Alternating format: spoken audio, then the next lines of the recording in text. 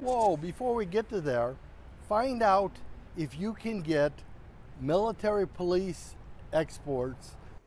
That is the request from a Kansas City resident after a number of burglaries in the Brookside area this week. Specifically, he wants the Missouri National Guard deployed to help stop the crime. A declaration like that would need approval from a number of different entities. And new at 6, Fox 4's Jonathan Ketz joins us live now from Kansas City's Brookside neighborhood. You've been talking with that man earlier today, John?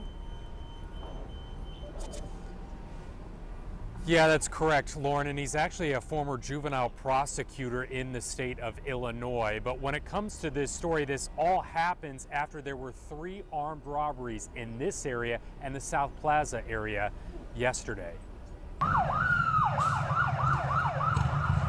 Fred Gambino says sirens like this have been more common over the last 2 years. We're finding that the police officers are telling us they're short-staffed. Thursday morning, Gambino put out a message in a Brookside neighborhood Facebook group to the Board of Police Commissioners saying if the police department's down so many officers, why shouldn't the Missouri National Guard be called in? Gambino wants the BOPC to talk to them about how they could possibly give KCPD the staff they need on a temporary basis. To answer the calls, to work in the stations so more police officers won't have so much overtime where they're fatigued, and will be able to put more police cars out in the community. A request like this would likely first need the approval of the BOPC before Governor Mike Parson could do this.